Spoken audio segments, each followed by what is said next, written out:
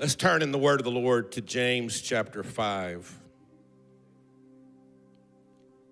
I do want to agree that if you're here today with a need, situation in your life, hungry for God in any of those levels, I believe he's here for us today. God doesn't take off for the holidays. He doesn't take him 2 weeks to catch back up after Thanksgiving. God's here. His presence is here, and he's going to minister to us today. James chapter 5, verse 13, 14, and 15. I want you to notice this. Is any among you afflicted? That word afflicted means suffering, in trouble, facing challenges, difficulties. Is any among you afflicted? Let him pray. Is any merry? Let him sing songs. Is any sick among you? Let him call for the elders of the church and let them pray over him, anointing him with oil in the name of the Lord.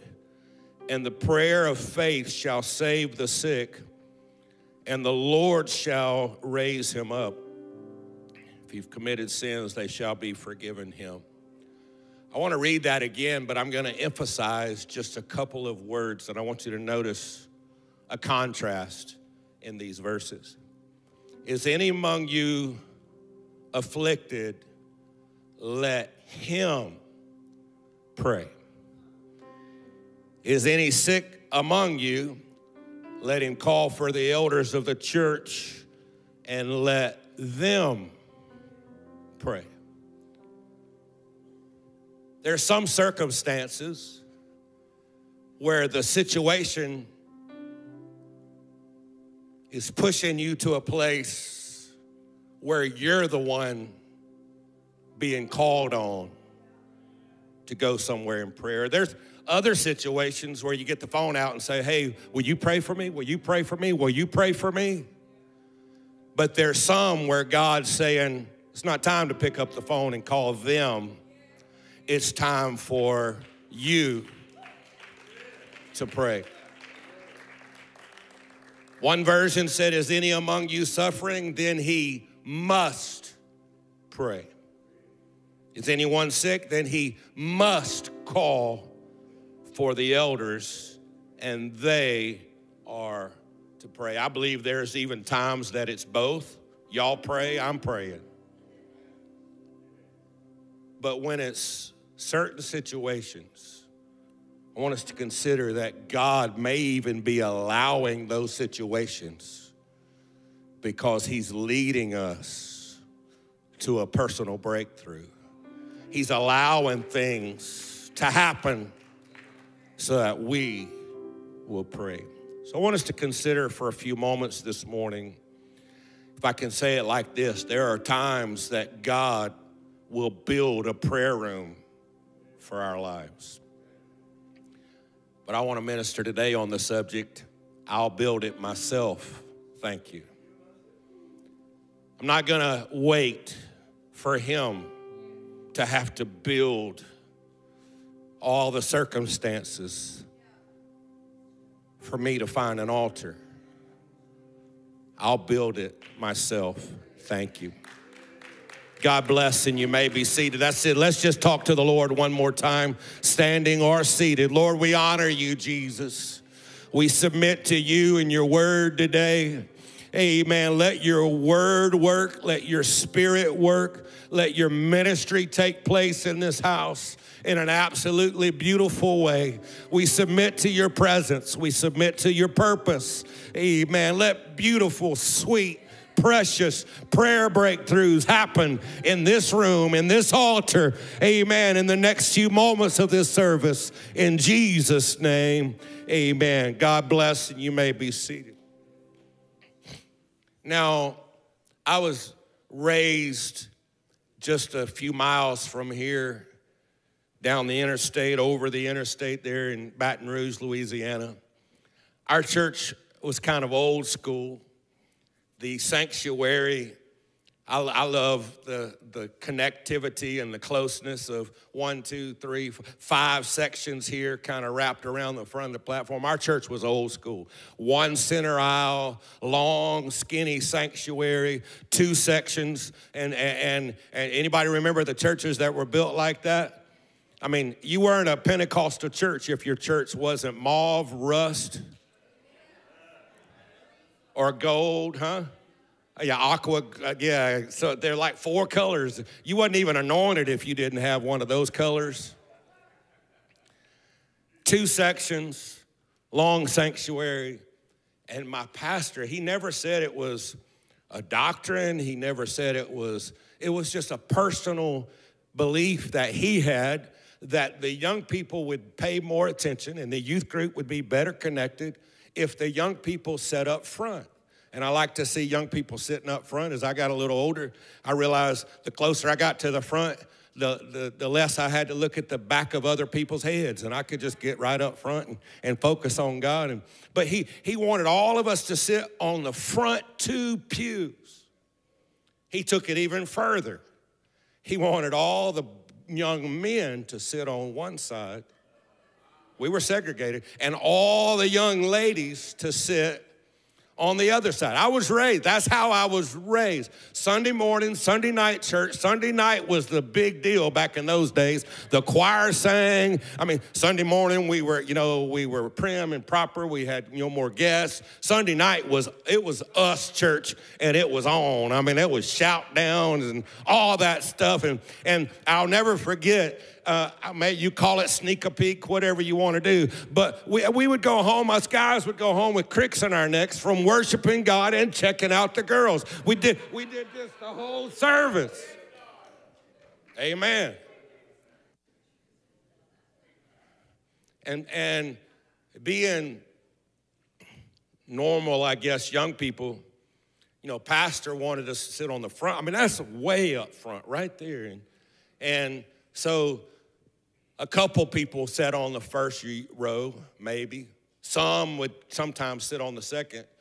And I guess it was good psychology because the pastor said if I ask for the first 2 rows, they'll sit on the 3rd, 4th, and 5th. And he has us way further up front than the back, And so we most of us sat on the 3rd row, the 4th row. And then there were some. And in our youth group at the time, like, most of the young men were a few years older than me. When I was 14, 15, there was a big pack of young men that was 17, 18, 16, just a little bit older than me in the church at that time. And there was a crew that sat halfway back or further back. Now, again, I'm not judging your spirituality. I'm not asking anybody, oh my goodness, you are on the back section. You are cold, you're lukewarm. Nothing to do with that. But our pastor had said this is where he wanted us to sit. And at that time, you could just about take a thermometer. And I promise you, the ones that were sitting in the back third of they weren't real hot for God. All right? I'm not judging anybody here. But I'm just telling you, that's how it was in that situation. And I'll never forget some of those Sunday nights. I know we had good church on the Sunday mornings, but those Sunday nights, and pastor would preach sometimes conviction, and then other times it would be just worship and praise. And I was one.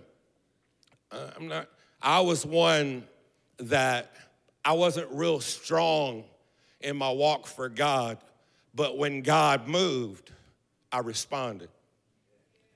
And I remember when the conviction, does anybody know what I mean when I say old-fashioned conviction? Just that tug, that it's not so much what the preacher's saying, it's like God's hand reaches in your heart and pulls, and I couldn't say no to that. And I remember I would just go to that altar and cry. Now, I may not do good 3 days later being solid for God, but I couldn't say no.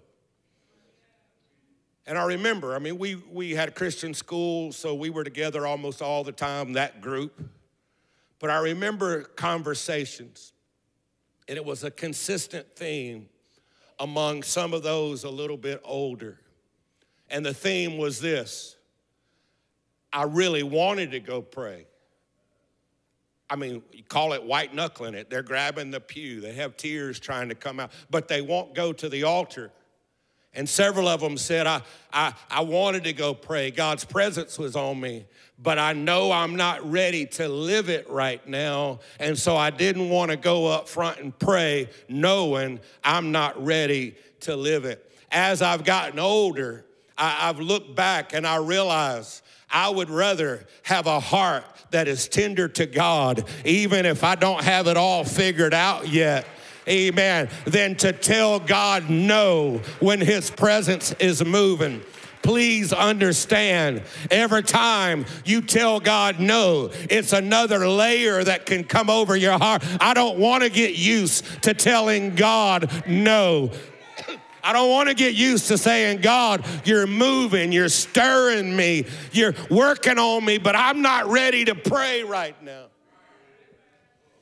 And I've looked back over time, and some of those young men, it just became layers, and then their hearts became so hard, and they ended up not serving the Lord. So I just encourage us today, when God moves, let me just say it this way, there's nothing like a good old praying through at an altar. There's nothing like a good old fashioned crying, weeping, being drawn by God's presence until you say, Brother Greg, is that just for the young people? No, all of us. When God moves, when God draws, when he puts his hand inside of your chest and you have that feeling, I've got to lay before the Lord. I've got to kneel before the Lord. I've got to pray until something happens. There's nothing.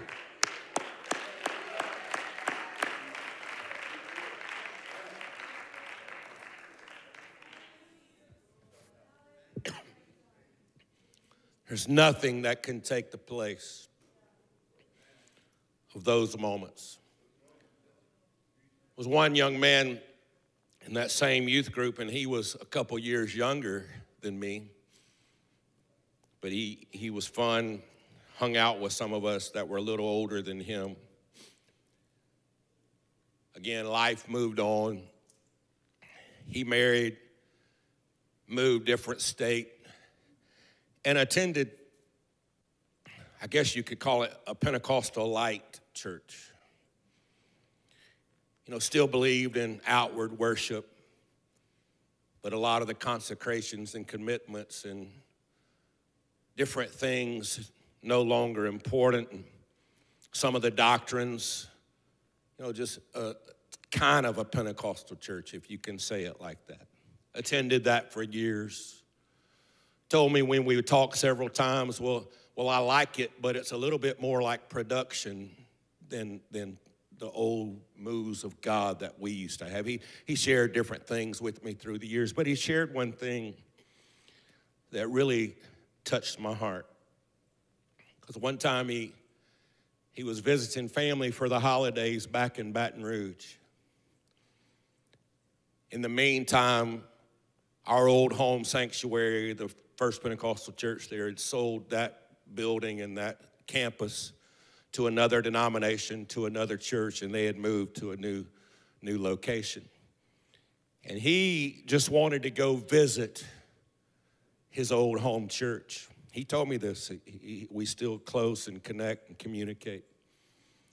And so he went just to be in the parking lot, just to be on the property of where he was raised.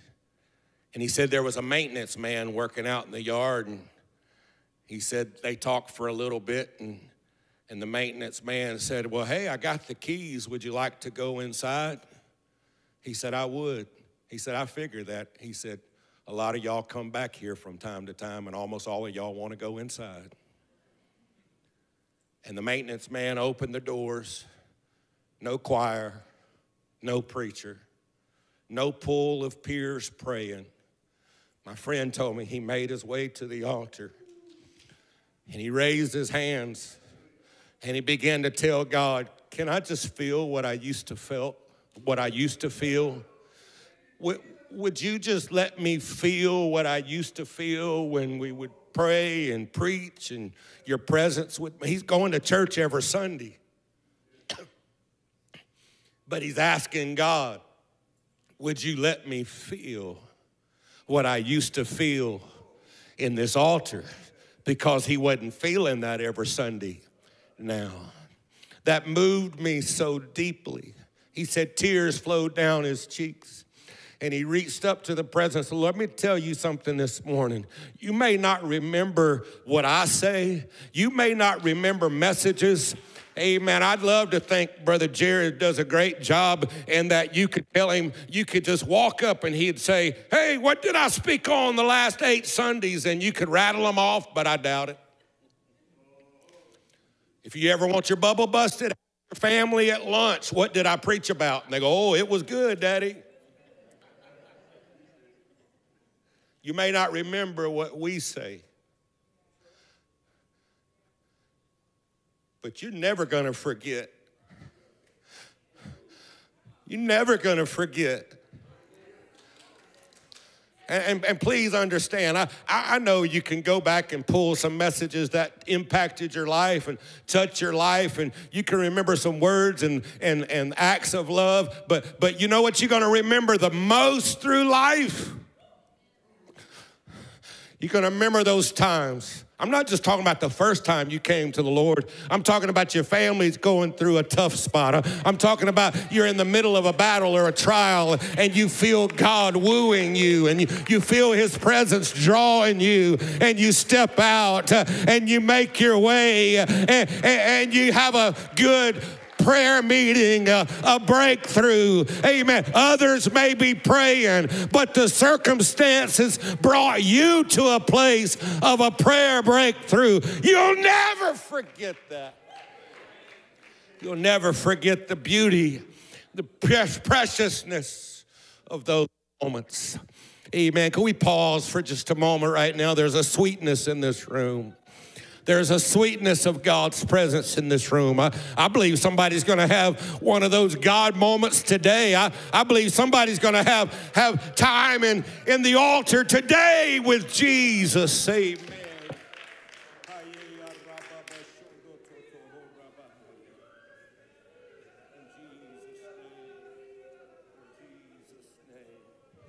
In Jesus' name.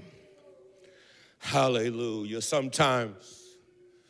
Sometimes, and can I end that story by just saying that friend's back in a full-on apostolic church where he gets to experience that every week.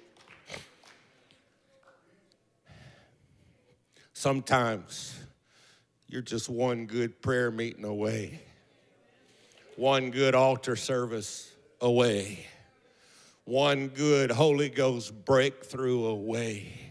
Amen. From what you need in your life. I want to look for a few moments at a man named Jonah.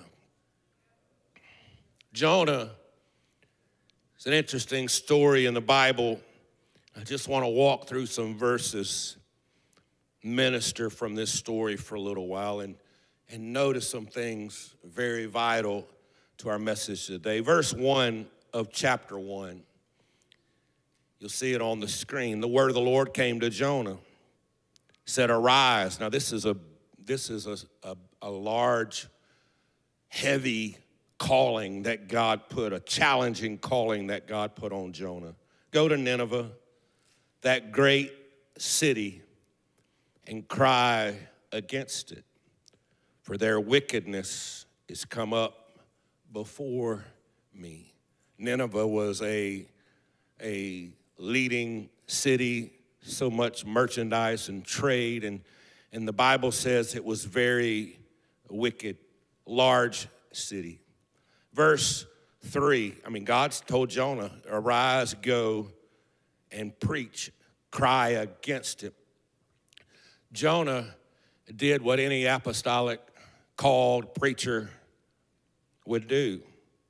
The Bible says he rose up to flee from Tarshish from the presence of the Lord. I'm just kidding a little bit. Jonah said, I'm not going there. That's too scary. That's too big. I'm running the opposite direction. That's actually human nature a lot of times when something's tough. Our human nature says, you really? I'm going to run as fast and as far away as I can get from that. But he didn't just run from Tarshish. He ran from the presence of the Lord. He found a ship. He paid he's trying to go unto Tarshish, fleeing Nineveh. And so he's fleeing. Notice the end of verse 3. He's trying to get away from this challenge, and he actually flees from the presence of the Lord. I don't see in these verses that Jonah said, before I make such a decision, I need to pray. I'm going to ask God for help. If God's given me an assignment, he's going to give me the anointing. If God believes I can do this or go through this, then he's going to empower me. I don't find where Jonah prayed. The Bible says, notice this in verse 4. Somebody notice it with me. But the Lord sent a great wind. Who sent the great wind? The Lord. Now, this is not the focus of our message today, but anybody ever tried to run from the Lord and he was in front of you and said, okay, and you could run as fast as you wanted to run, and when you stopped, he can put a storm right in front of you? Yeah, he's good like that. He can do that. The Lord sent out a great wind. There was a mighty tempest in the sea. God, if I can word it this way, is saying, Jonah, I've got a calling on your life. And if you're going to run from it, then I'm going to start a little construction project. And I'm going to build you a prayer room. Jonah, I'm going to allow situations to come that's going to, I'm not trying to just force you to go to Nineveh. I am trying to get you to a place of prayer where then you're happy to go to Nineveh and do my will. And so God sent the wind. The storm began to arise. Jonah is on this ship trying to make his way to Tarshish. Notice verse 5. The mariners, God, that did this every day, they're now afraid. Every one of them is praying. They're crying out to his God. They're throwing things off of the ship, trying to lighten the load. But Jonah, the guys working on the ship are praying. But Jonah, he goes down into the sides of the ship and he tries to sleep it off. Now, just for thought, sometimes we'll try to run from God, and sometimes it gets heavy and we just get all oppressed and try to sleep it off.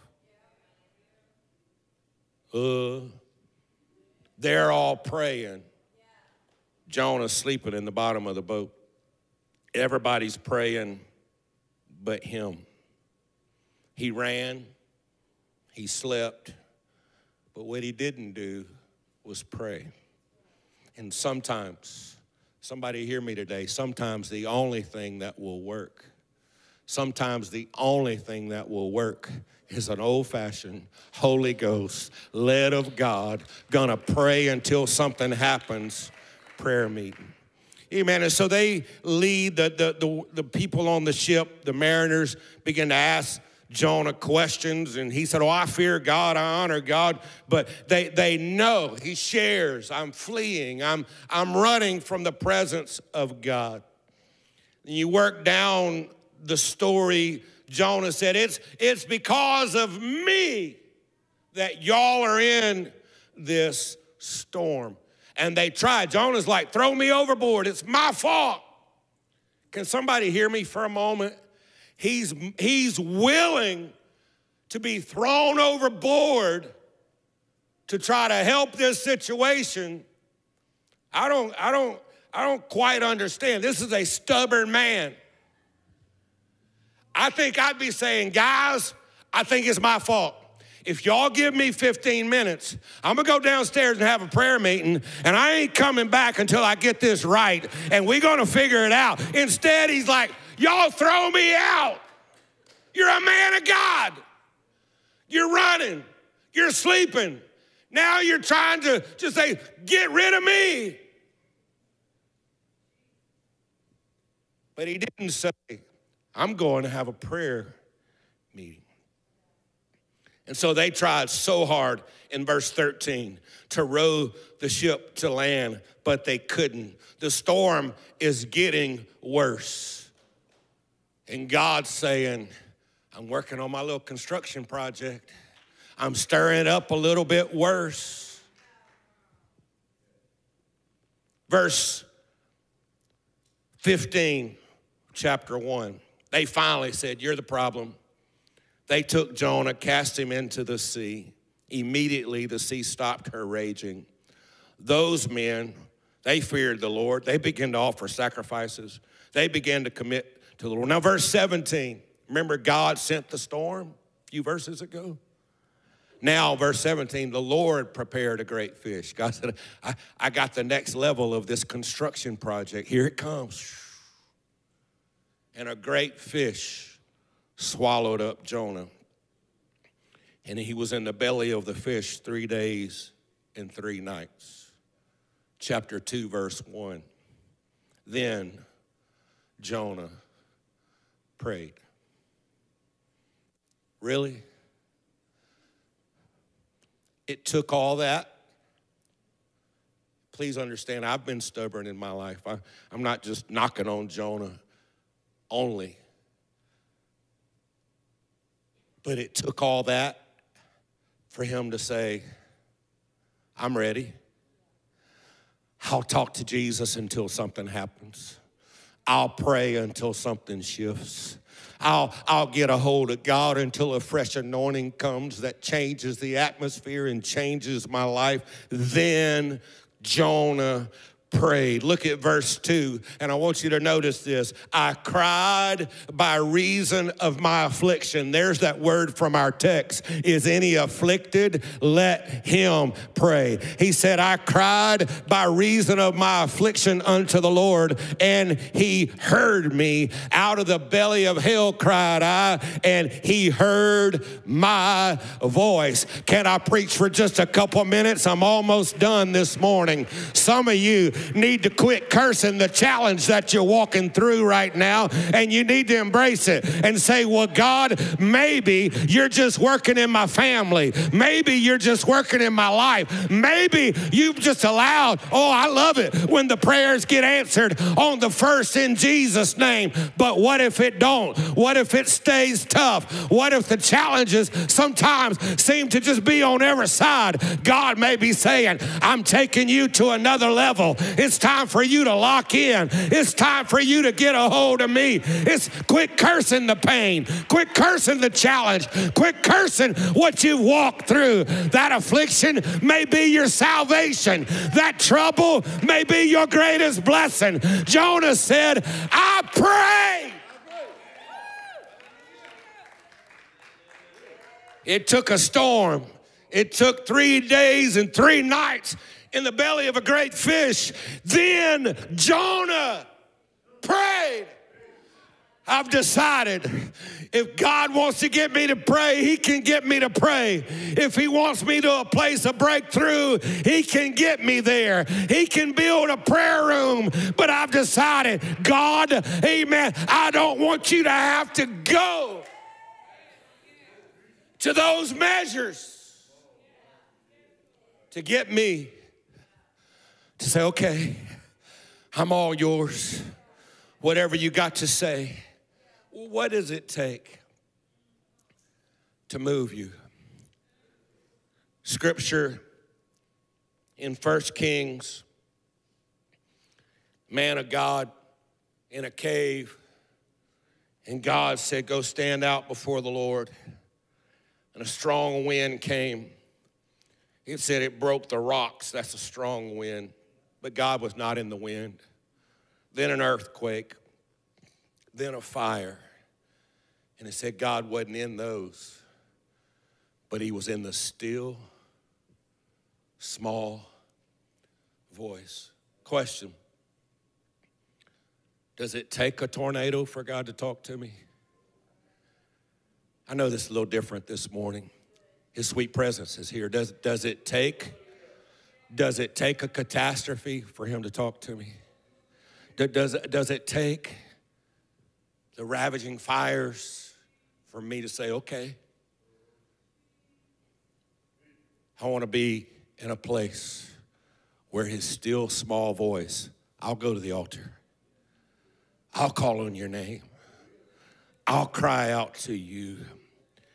If you're allowing this affliction to drive me, I get it. I'll build my own prayer room. Thank you. In that group of friends, many of them backslid. I mentioned that. Most of that group older than me. We lost a large portion. Fast forwarding a little bit through time, 18, 19 is when I had my life conversion, call to ministry. And somewhere in that next year or two, God put a burden on my heart for that group.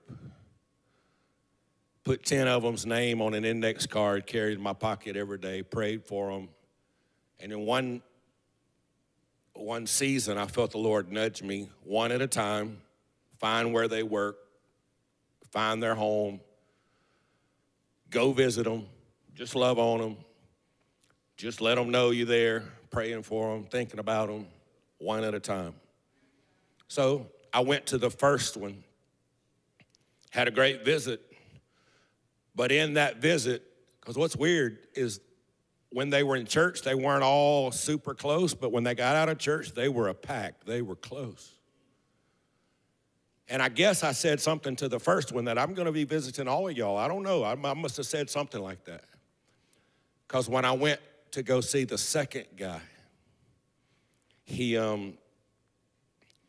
said, Mike told me what you're doing.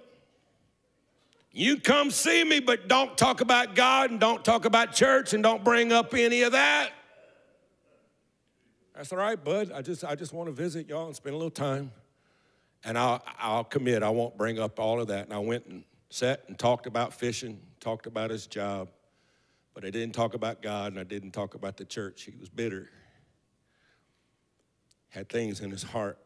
So I just tried to love on him. Over time, visited a few more. Fast forward a few years. I'm evangelizing somewhere across the country. Life has gone a little bit, just a few more years. And I heard that guy now has terminal illness. He's dying, months to live. Grown young man now, and is probably in his 30s. In the last few months of his life, moved back home to live with his parents to help provide care. Still, hard heart. Don't talk to me about God. Don't talk to me about the church. 2 nights before he died, his parents were already in bed. They were asleep or just about asleep late at night. On the floor, he had gathered the strength to get out of his bed and crawl to their bedroom and laying on the floor, pulling on their bedspread, could barely whisper, Mom, Dad, I want to get right with God.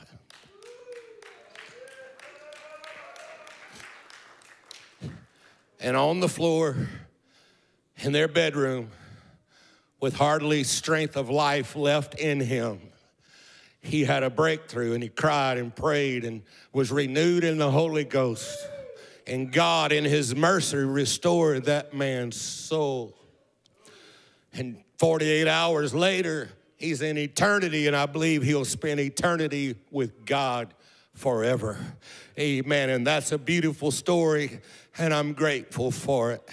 But I don't want to have to wait till I'm 48 hours from eternity with a fatal illness in my body for me to say, okay, God, I'll listen now. Okay, God, I'll have a tender heart. I don't want to have to be in the belly of a great fish for 3 days and 3 nights to say, God, I'll listen. Would you stand with me right now? I want to have a heart that says, when you move, I want to respond. When your presence is there, I want to pray. When your spirit is there, I want to pray. Amen. Would you take a moment right now and just close your eyes and lift your hands to the heavens? There's a tenderness here right now. There's a sweetness here right now. I hope it's greater and stronger than anything I could say. I pray it's that hand reaching through your ribs into your spiritual chest, that hand of God finding that heart, finding the core of your life and just drawing. Amen, God, I pray in Jesus' name.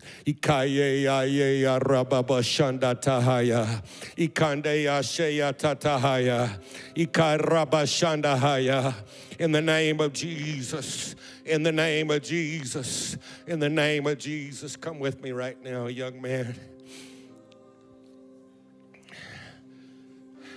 Now, if you do me a favor, I want y'all, I'm not trying to embarrass this young man, but when I just looked down, he just exemplified everything that I'm trying to say about what's right.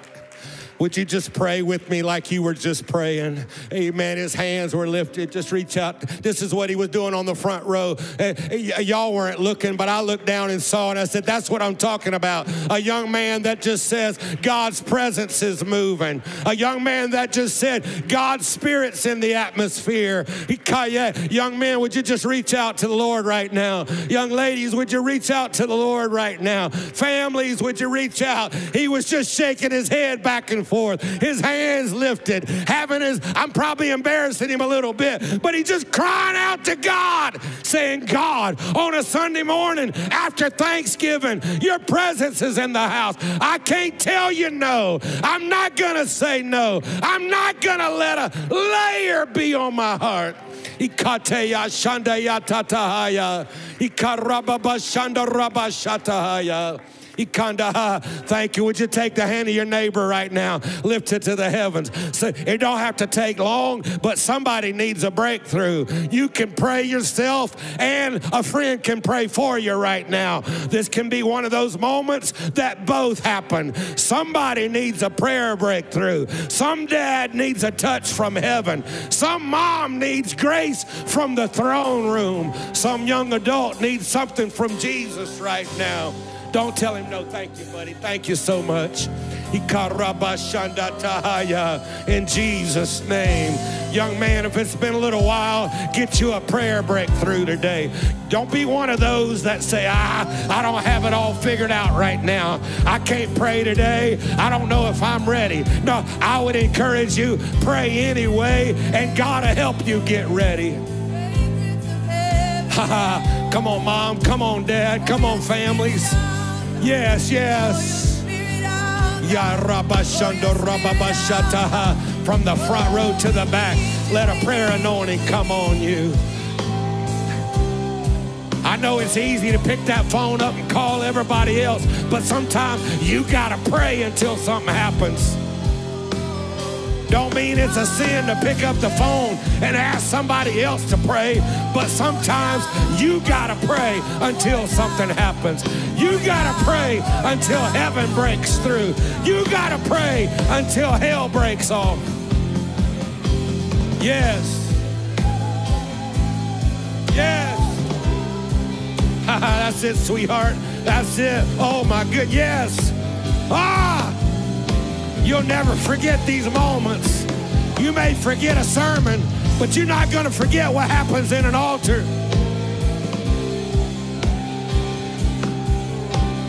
My friend found his way to that altar. Wasn't a choir, wasn't a preacher, wasn't a friend in the building, but he stood there saying, God, can I please just feel what I used to feel? Can I feel what I used to feel?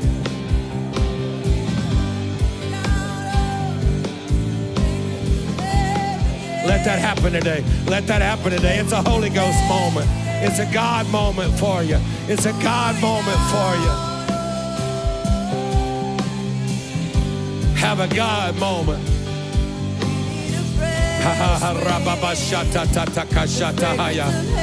Yes, yes, yes.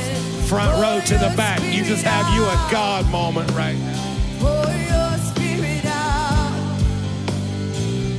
a holy anointing. Have you a God moment right Power now. of your presence, pour your spirit out. Church, be sensitive right now. Spirit Maybe find somebody to move over and pray with for a We moment. need a fresh God wind. knows you. Just be sensitive right now. Heaven, pour your spirit out, pour your spirit out, a holy anointing, the power of your presence, pour your spirit out, oh God, pour your spirit out. We need you, we need you, we need a fresh wind. Church, be sensitive. There may be somebody close to you just needs a hand on their shoulder right now. They're praying, but you can encourage Pour them. your spirit out, a holy anointing, the power of your presence. Pour your spirit out, oh, pour your spirit out, Jesus. We need a fresh wind, the fragrance of heaven. Yes, yes. Your spirit out. Let that heart cry come out right now. Let those holy tears fall down your cheeks right now. Let that cry of the soul come out right now. The power of your presence. Let that cry of the soul come out right now. Hallelujah. Hallelujah. Hallelujah. Let that cry of the soul come out right now. Well, Brother Greg, I don't have it figured out. I would encourage you. Don't think you have to have it all figured out to have a good prayer meeting. Cry out to God.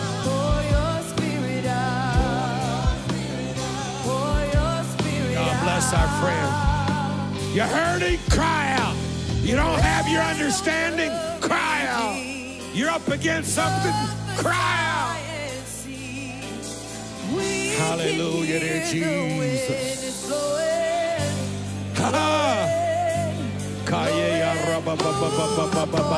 Holy Ghost, come in this house. Holy Ghost, come in this house. Bless. We can hear the wind blowing. It's blowing, oh, and let all the Holy Ghost oil come.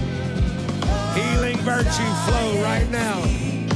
Virtue in his body, in his mind, in his soul, in his physical body, in his spiritual body.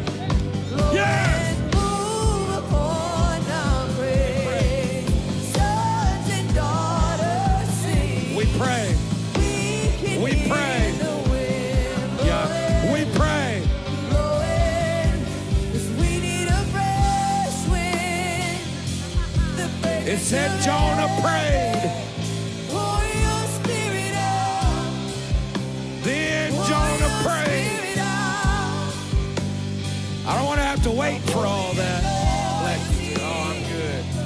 The power of your presence. God bless our friends. Bless their homes, their lives, their steps. Pour your spirit out.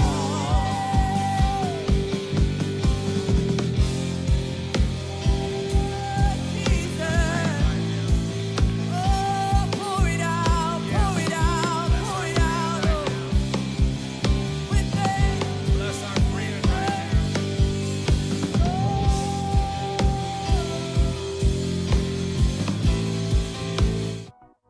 Thanks for joining our online worship experience. We hope it has been a blessing to you and your family. We would love to connect with you. You can find us on Facebook, Instagram, or YouTube, or you can go to www.point.church and connect with us there. If you'd like to partner with us in giving, you could download our app or you could go to point.church and click Give. Thank you so much for joining us today. We look forward to worshiping with you again soon.